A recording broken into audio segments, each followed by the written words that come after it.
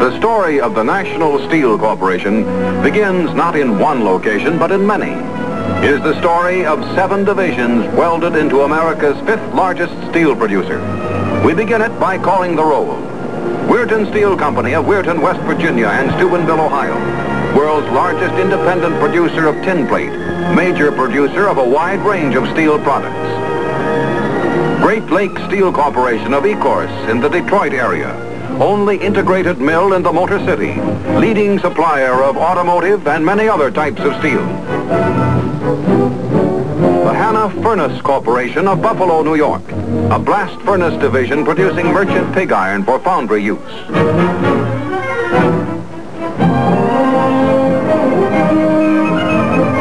Hanna Iron Ore Company of Minnesota, Wisconsin, and Michigan. Supplier of iron ore to its sister companies of National.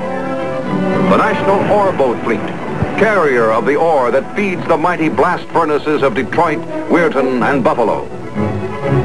National Mines Corporation of Pennsylvania, West Virginia, and Kentucky, providing National's mills with a high-grade metallurgical coal for the production of coke.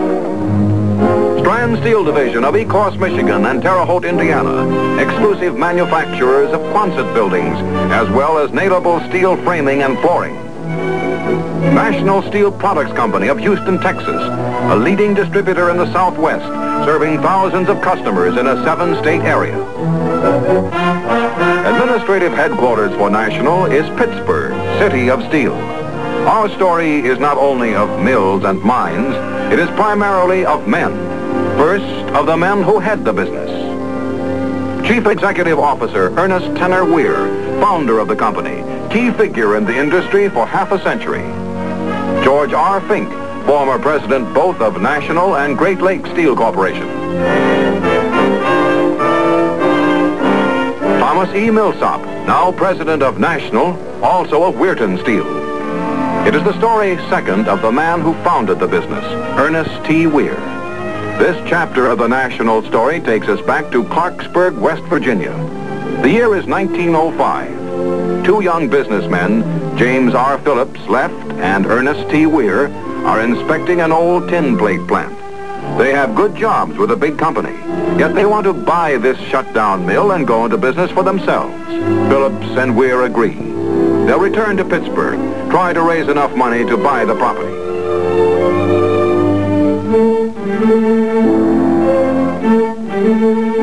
In a Clarksburg hotel a month later, the money having been raised successfully from a small group of businessmen and acquaintances, Phillips reads the charter of the new company to young Weir. To mine for, quarry, produce, reduce, treat, prepare for use, transport, and deal in iron ore. Leave it to the lawyers, Ernie. They've got us mining ore, operating blast furnaces, while we're just tin plate producers. The charter's all right, Jim. All we have to do is grow up to fit it. Then we'll be an integrated company, from ore and coal to finished product. That's what we want, isn't it?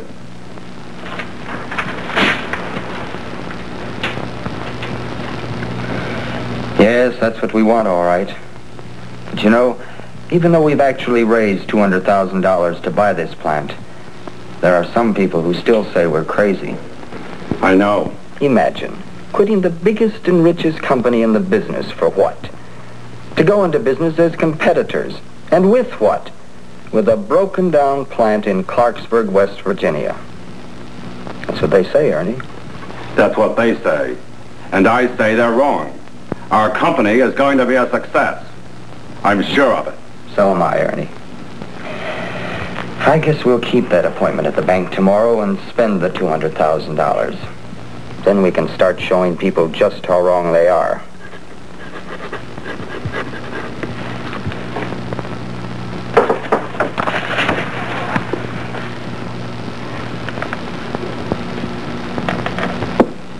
Well, gentlemen, you bought the property from us for $190,000. 1/3 payable now, the balance over the next 2 years. Congratulations. Thank you, Mr. Wagner. Thank you, sir. Do you think you can get her operating in the next 3 months? We'll be turning out tin plate by the 1st of May. 3 weeks. 3 weeks? Impossible. Of course it is, Mr. Wagner. Absolutely impossible. But we're going to do it. And so they go to work. It isn't easy, but slowly, painfully, the old mill begins to come to life.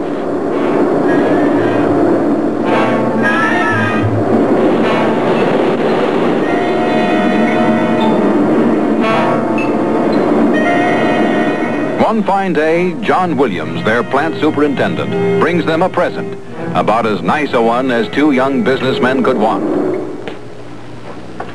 Our first tin plate, Ernie. We're in business. That's right. And you know what date it is? Why, yes, it's... May 1st, 1905. We're on schedule. That means I can go on to New York on that sales trip. I'll leave tomorrow. That's fine, Jim. Fine.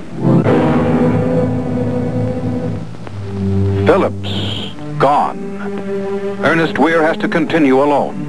The company is hard put. 1905, deficit $23,000. 1906, add 2 mills. Production up. Deficit wiped out. Surplus $32,000.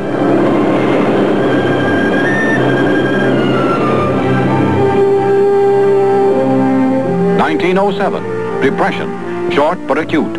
Clarksburg production still rising. Gross sales $1,800,000. 1908, no rain, drought.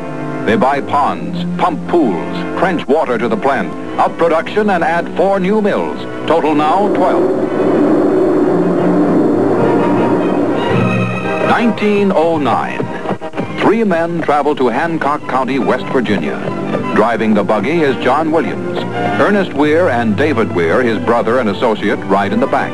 Their destination, Holliday's Cove on the Ohio River. Their mission, to find a site on which to expand a growing tin plate company. Williams, David, and Ernest Weir like what they see. A fine sweep of land, a broad river, a chance to build from scratch. Not only a new industry, but a new community, a better way of life. Here, Ernest Weir can build his integrated steel company. In 1909, he begins. 10 mills go up in Holliday's Cove, now Weirton. 12 more are bought in Steubenville. By 1915, his 10th year, he is the world's largest independent producer of tin plate. Constantly expanding, ready to integrate. He builds a blast furnace, open hearth furnaces, a blooming mill. He buys ore properties, coal properties. 1922, the 1905 shoestring has assets of $7 million. 1929, Ernest Weir initiates steps with 2 other companies toward total integration. One is the old established M.A. Hanna Company with its extensive iron ore properties. A fleet of lake ore boats is also brought into the merger by Hanna, at this time under the able leadership of George M. Humphrey, as well as blast furnaces in Buffalo and Detroit. Also in Detroit is the second company. Along the Detroit River, George Fink, founder of Michigan Steel, maker of auto body sheets, is filling in swampland to build Great Lakes Steel, the Motor City's first integrated steel plant. Summing up, this is what the merger brings together. Weirton, a mighty river steel plant with its own coal properties. Hanna with its ore, boats to carry the ore, blast furnaces in Buffalo and Detroit to turn ore into pig iron. Great Lakes, neighbor to the auto industry with easy access to Hanna's ore and Detroit blast furnace. Weir plus Humphrey plus Fink equals total integration, the National Steel Corporation. In 1929, as the 3 men are concluding merger arrangements, this. 30 days later. A bad time to launch this trademark? They make it a good time. 1930, National earns $8 million. 1931, National earns more than all other steel companies combined.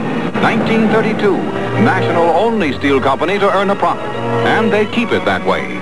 Today, National has 30,000 employees, a production of 6 million ingot tons a year. From the same hilltop on which he stood in 1909, Ernest Weir today sees a mighty productive enterprise stretch out before him. But more than that, he sees a story of people, of achievement. It could be told in Detroit or Buffalo, but we shall tell it in compact Weirton, where it is easier to see. This city of 30,000 is typically American in some ways, unique in others.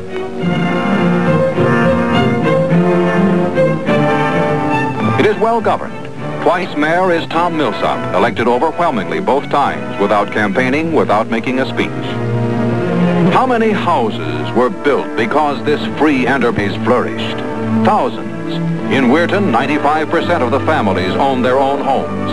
It is a city of harmony, where 37 nationalities of all faiths worship in freedom and tolerance in 35 churches.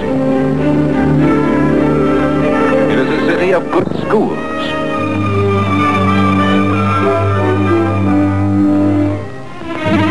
A city of good recreational facilities.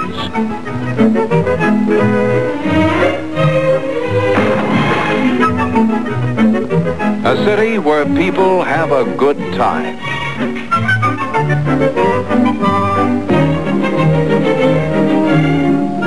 It is not a one-company town. As Weirton Steel grew and prospered, other industries were established here too. It is a city that gets things done. This is its $1 million community center, built by the citizens with an assist from the company. It offers recreation and meeting facilities for the entire community.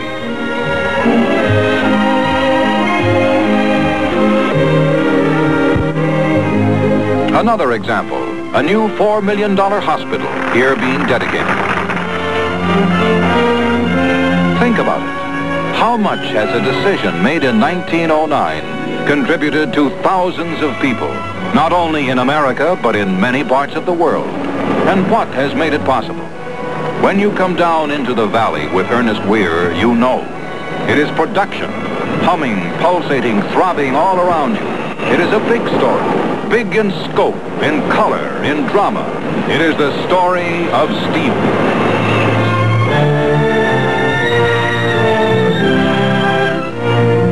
It is a story George Fink knows well.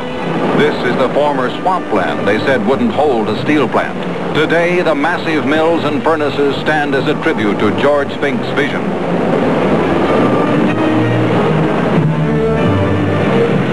And Tom Millsop knows it too. Has known it since he started in the business, working at an open hearth furnace like this at 10 cents an hour. The making of steel is one of the vital industrial stories of our time. Let us tell it. Where does it start, this story? Started here in the rich red pits of the Mesabi, where iron ore, that essential of steel making, is mined and begins its movement toward the mills.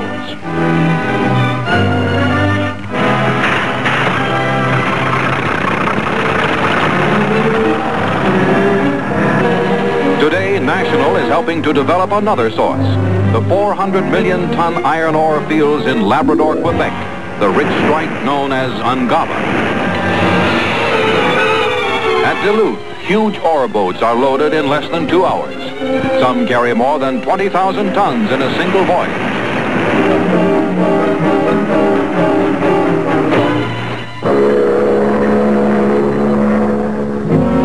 Underway now. Destination, Detroit, Buffalo, and by transshipment, Weirton.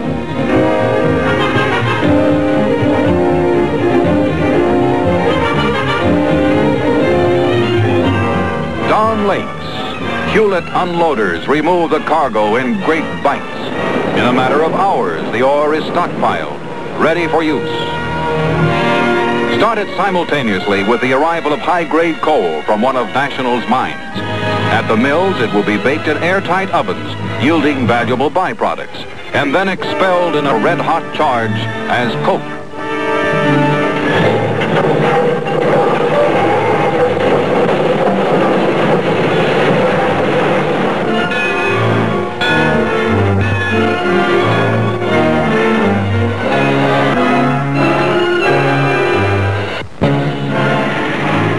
too, at a quarry where limestone, the third important ingredient, is extracted. It helps remove impurities from iron ore in the blast furnace.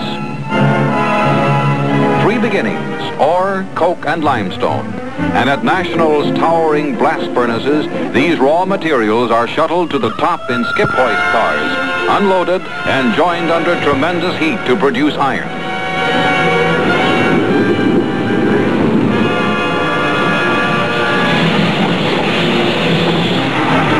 4 times a day, the furnaces are cast. The hot iron flows on one side, the waste product, slag, on the other.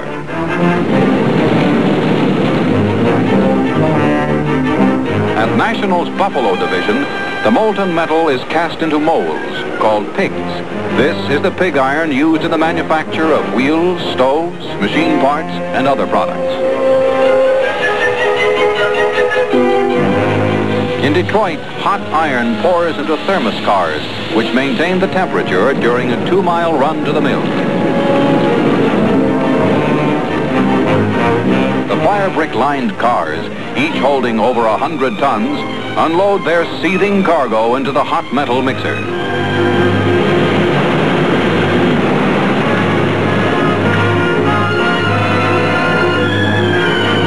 Now into the Bessemer, where air blasts burn away many of the impurities.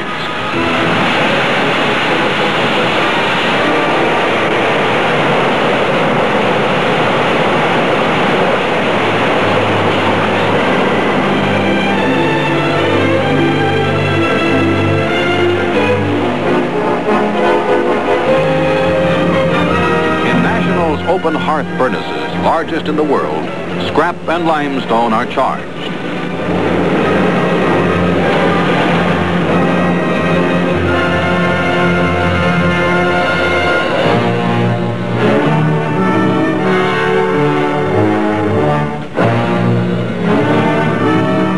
Now comes hot iron from the Bessemer.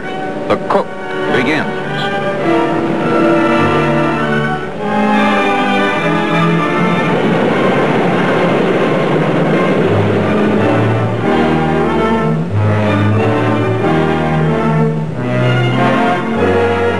Despite its immensity, steel production is controlled to the finest detail.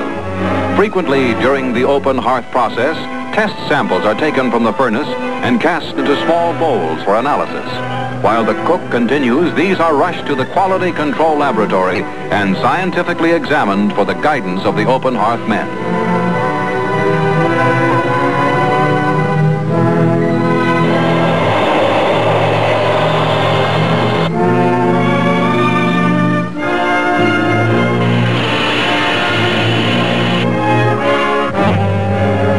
To tap. In the back of the open hearth, a jet torpedo is bazooka fired. And one of the most majestic sights in steelmaking unfolds.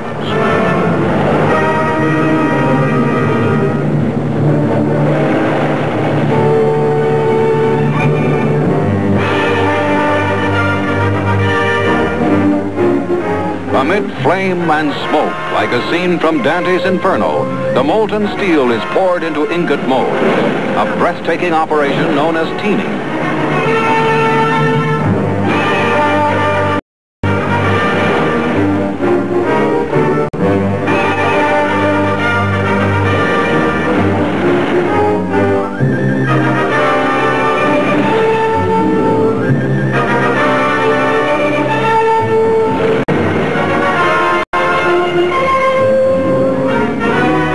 Into an ingot, this is steel in its first solid form, still deceptively hot. Reheated, the ingot, 20 tons of it, is rolled into a slab in National's slabbing mill in Detroit, most modern in the world.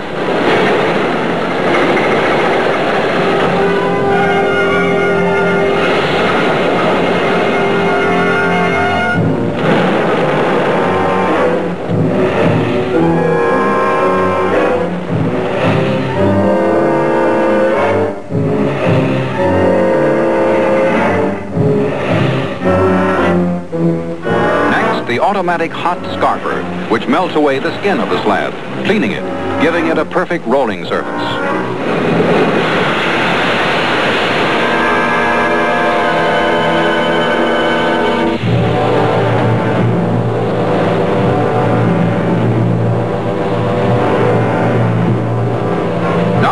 slabs are cut to length, irregular ends trimmed.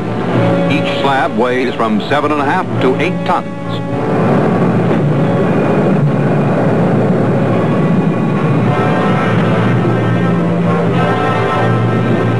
The end of the line, ingot to finished slab in a matter of minutes.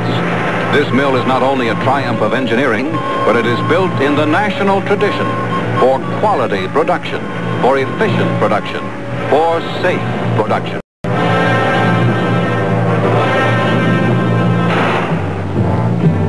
Reheated again for further rolling, slabs begin to move in National's famous 96-inch mill in Detroit, first of its kind in the industry. Each slab will be pressed into an extremely wide sheet of steel, permitting manufacturers to make auto parts, hoods, floors, car tops in one piece. Otherwise, they would have to be made from 2 or more narrower widths at greater cost.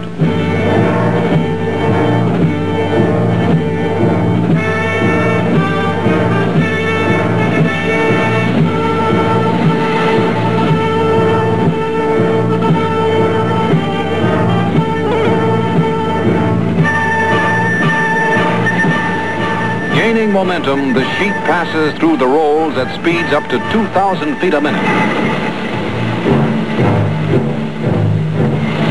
Optical pyrometers are used to check the temperature of the hot metal as it races by, heading for the coilers.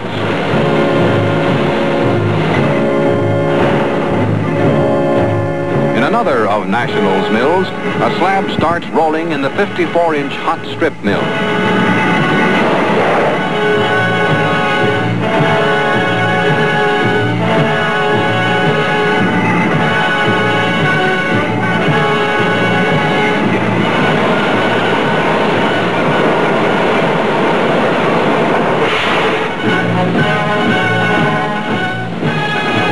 In 90 seconds, this slab is reduced to a strip of steel no thicker than a piece of cardboard, 750 feet long.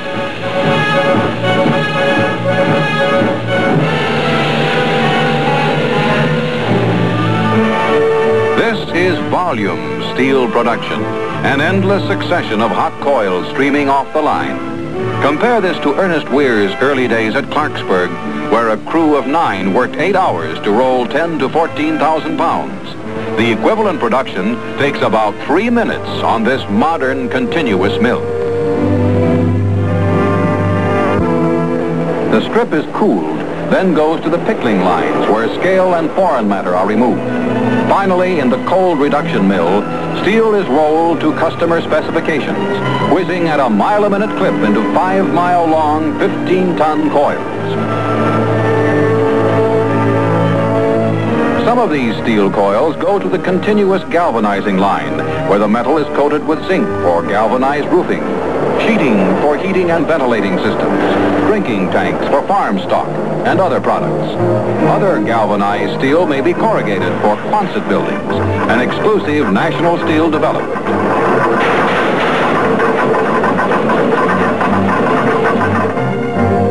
America uses and discards 34 billion tin cans a year, and this mill, largest in the world, provides much of the tin plate for that consumption. Steel strip races through 3 decks of the electroplater and is coated with tin, first on one side, then on the other. Into the coilers it comes, tin-plated steel, one of the world's best-known products.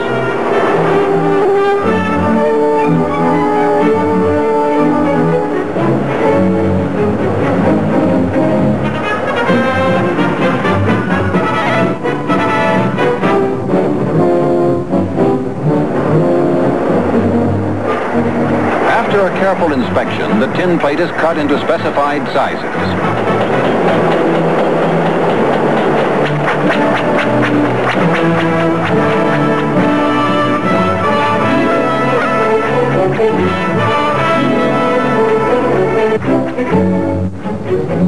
Another specialized product of National is NAX high-tensile steel, low alloy with exceptional properties that provide greater strength without increase in weight.